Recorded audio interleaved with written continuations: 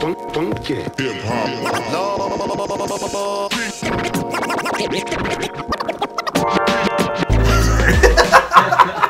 Hey everybody, welcome back behind the bar. I've actually recorded a video for a while, but hey, it's Chad again. Hello. We actually have an audience as well. But hello, Curtis. Guest blogger over here. Yeah, guest blogger. There you go. We were in the middle of opening a bottle of beer, and I said, "Hey, let's fucking review this." Even though we've been drinking, so these can be the best though. Chad's already poured his out. No, I haven't. I want more. You maybe stop in the middle of it. Look how small that pour is. So we're doing. Hold on, one moment. I know it's your bottle. So this is actually an interesting beer to review because the brewer no longer works at this brewery. True, he just left. Sean left, but this is Chaos 2017 from Ram. I just make the noise. So at Ram, how is this different from Side Note? Do we know? Is it just this was a no? This is so their Chaos version they do once a year. It's an anniversary beer. Okay. And they always choose one of their beers to be able to, feature as an anniversary. Okay. Now, obviously, Side Note has become a little bit bigger. Yeah. This year, and Gimme Samoa, which is what this is, became a favorite of a lot of people, and so they took it and they barrel aged it, and for I don't know how long, and Cocoa nibs, toasted coconut, and Saigon cinnamon. So Chaos 2017 from Ram Restaurant and Brewery.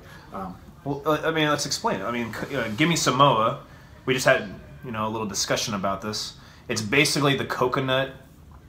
What, Girl Scout cookies, essentially. So caramel delights, Samoas, whatever you want to call it. Whatever you want to call it. Yeah, so that's what he was going for. Sean has moved on to another brewery that he is actually going to be the head brewer of. Sean Burns. And I've heard the reasons why. We don't need to get into it, but I'm really excited for what he's going to do. But these beers have been amazing. Let's dive in. Pour it out. Motor oil. Let's dive in and see what I wish you guys could see this. It's like, the head looks amazing. Yeah, it's like mocha khaki cinnamon. Are you smelling this? Smell this shit, dude. It smells Big like candy. Big cinnamon. Cinnamon and coconut. What do you think? Curtis is off camera, but... Yeah, Curtis is a... Give this man a Coors Light and he's damn happy. I'm a beer snob, if you will. Yeah, a Coors Light beer snob. He's drinking Boulevard Kolsch, and we poured him some of this. It's pretty good, though. I do like stouts. And you're drinking it out of a DeGard whale cow glass. But this is big cinnamon. Big coconuts and vanilla. That smells awesome. It The really nose does. is sweet, but big cinnamon, big vanilla. In Chicago, is always it's tough to.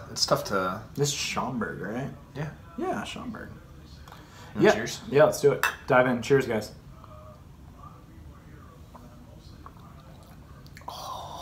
That doesn't suck. So if you like cinnamon, I mean, that's like. So here's, if you're going for a caramel delight cookie, I don't know if I get that, because this has a lot more cinnamon than that does. Yeah, but there's something else that's balancing out that cinnamon. It doesn't taste like a Mexican stout. It's really weird. So, well, there's no pepper in it. But the cinnamon normally kind of puts you there. Yeah, so it's cinnamon for me for a long time, but the finish is like coconut on my tongue, though. I'll try to get Coconut and vanilla. It finishes like coconut for me. Mouth feels really good. It's pretty medium. It's not thick. It's not chewy, but it's really good. What are you trying to do? I don't know. Something. Just like set it up on like the. Lean it. You still can't see it. Lean it and get the top of it. There's Damn phone. This is a phone. Yeah, recording on an iPhone 7 Plus. So, big cinnamon. It's vanilla. It's really sweet. It is very sweet. Chocolatey. There's Very definitely some chocolatey. chocolate in the back. I feel like the chocolate is the Yeah, it background note. Toasted coconut and Saigon cinnamon. Yeah, that Saigon cinnamon is just It's dominating. big. It's really. If you like cinnamon in your barrel aged stouts, I don't get a lot of the barrel. It's not huge barrel. No, but it's smooth. But in terms of like, mouthfeel on this thing, it is like it's up there. It's good. It's not thin, but I wouldn't say it's thick. As a beer we recently discussed we're going to drink together in the future. Well, this is CBS. not We thick. had CBS earlier, and I would say it's probably thicker than that. I don't know Up if- there. I don't know if I agree The with that. CBS was more like the oil-ish version. Yeah, it was kind of oily. It was more like a derivation mouthfeel, which is a little oilier. This is a little maltier as far as the mouthfeel goes. It's super amazing beer, though. I'm not gonna lie, I could chug the shit out of it. Yeah, it's super easy drinking. What is this? What were we talking about? Yeah. 10%. 12.4%. Drinks like 8. There's no alcohol tasted in this thing at all. There's just a lot of flavors going. Yeah, Just super smooth. Dessert, cinnamon. It finishes with coconut for me. The chocolate is kind of like the underlying note throughout the whole thing. The smell is not. It's not bad. It's not. Definitely does not do the taste justice, though. No, it's very flavorful. Interesting. Go sporting. Go sporting. Go sporting. We have a few hours away. The weird thing about doing it on the front-facing camera on the iPhone, which is a nice camera, is that everything's backwards. Which when I record at home, it doesn't do that because it's chaos. Ooh, not so Soak.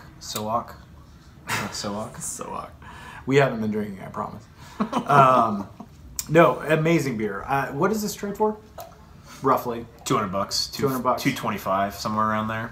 I wouldn't be surprised if this goes significantly up. I'd rather have this than Vanilla Rye, which trades for more.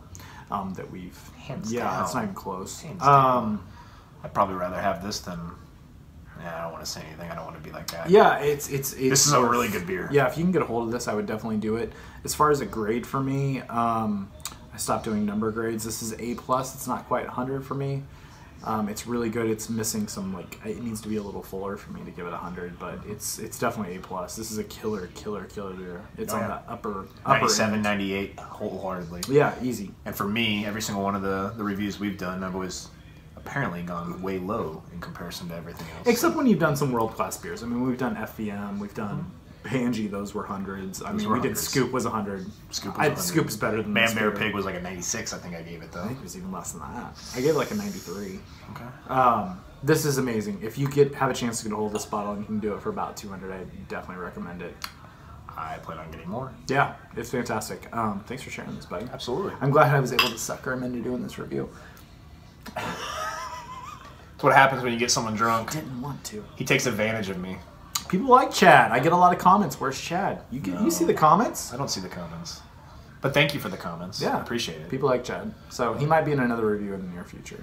Yes. So he's pretty excited about. Yes. So anyways, we're going to leave it there, guys. Thanks for coming behind the bar. Thank you for the likes, subscribes, and comments. Live from Chad's basement. Until next time. Cheers.